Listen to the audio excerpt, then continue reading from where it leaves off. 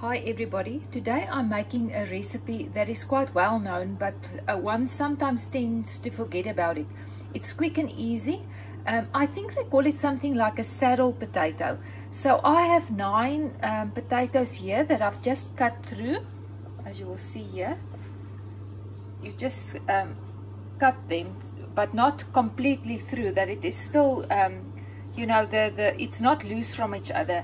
And then you just pack it in a pot.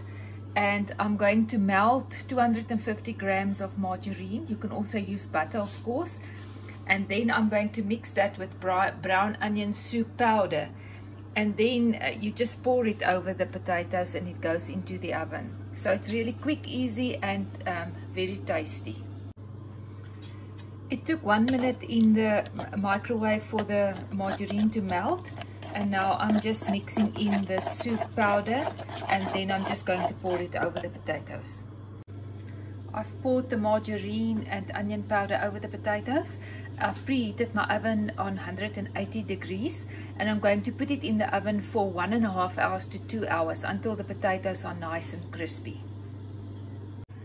I got this beautiful succulent strawberries, so I'm going to make a salad with our potatoes. And I'm going to use the strawberries as my main base for the salad.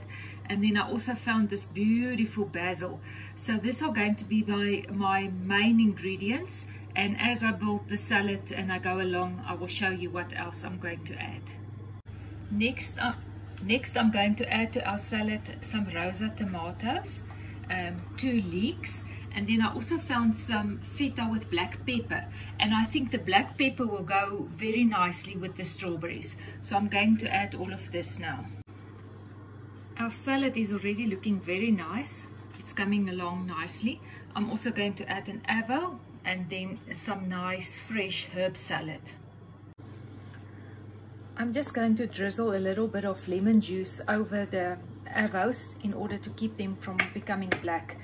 Before I add the salad. I've also added some pecan nuts. I think roasted almonds will also be great in here, just to give the salad a little bit of crunchiness. Our salad dressing is just some pure honey that I'm going to just warm a little bit in the microwave, and then some glazed balsamic. So I'm just going to mix the two, and then I'm going to use this as our salad dressing. Our salad is done. The potatoes are almost finished, and I know it is terrible to eat a lot of carbs, but I can't resist this. So I am cooking some rice. I just love the sauce of the potato, that gravy, to put it over the rice. Oh, it's delicious. So if you can stomach a lot of carbs, some nice balsamic rice with the salad and the potato will really go well together. I'm sorry, it's really funny because of the balsamic in the salad dressing. I'm confused with the balsamic now. So this is basmati rice, of course. So a nice basmati rice with the potatoes and the salad will really go well together. The potatoes are done.